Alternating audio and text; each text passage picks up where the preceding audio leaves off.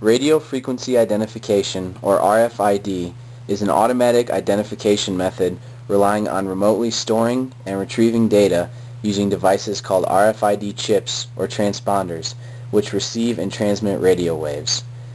Each transponder consists of two primary parts. The first part is the integrated circuit, which is used for storing and processing information and modulating and demodulating a radio frequency signal. The second part of the chip is the antenna for receiving and transmitting this radio frequency signal. RFID chips are divided into two different categories, active and passive. Active RFID tags have their own internal power source, while passive RFID tags have no internal power supply. The minute electrical current induced in the antenna by the incoming radio frequency signal provides just enough power for the integrated circuit in the passive tag to power up and transmit a response. An RFID system consists of tags, one or more readers, and a network system for data handling. RFID has existed for more than 20 years, but it is only in recent years that it has gained significant popularity for objective identifications in various supply chains. RFID has also been applied to the livestock farming industry for disease control, breeding management, and stock management. The application of RFID in livestock identification has led to demands for small RFID tags that can be attached to or in an animal's ear. Existing RFID tags for this application are passive and mostly operate in the low-frequency region.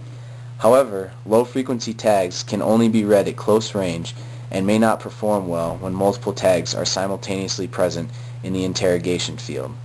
Hence, attention is now turning to the use of ultra-high frequency tags for livestock identification. Ultra-high frequency tags not only give better read range, but also support higher data rates. Broader adoption of RFID technology is helping drive down the price for end users. Barcoded visual tags represent a lower cost alternative to RFID. However, the automation of data collection and ability to easily transfer records from RFID readers may actually represent a lower net cost per application when you calculate the cost of labor and possibly of error or lost information with visual identification. A growing number of countries are exporting animals outside of their borders. This global trade in livestock has led to the establishment of record-keeping standards that use RFID technology as the main animal identification method. Many animal identification systems currently being used today throughout the world use International Organization for Standardization, or ISO, based standards. While some countries have not yet adopted the ISO, standards for animal tracking, countries such as Canada, the United States, Australia, Europe, and others have adopted those standards. Livestock producers have a choice to capture as much or as little information as is needed. Some of this information may include birth weight, birth date, sire or dam information, and inoculation information. RFID allows for improved data capture and data management for key performance indicators. RFID facilitates the automatic capture and sharing of information with multiple parties, such as is found in private or public traceability programs. In its simplest application, an RFID tag verifies animal identity electronically.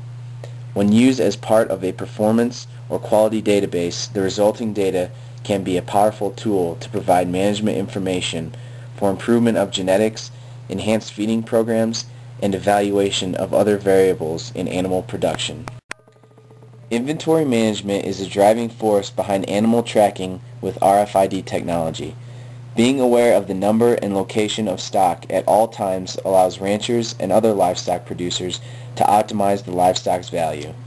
RFID technology helps livestock producers round up stock more efficiently, provide feed and water at optimal locations when necessary, and may even handle some basic health monitoring, such as the frequency with which animals visit feeding stations.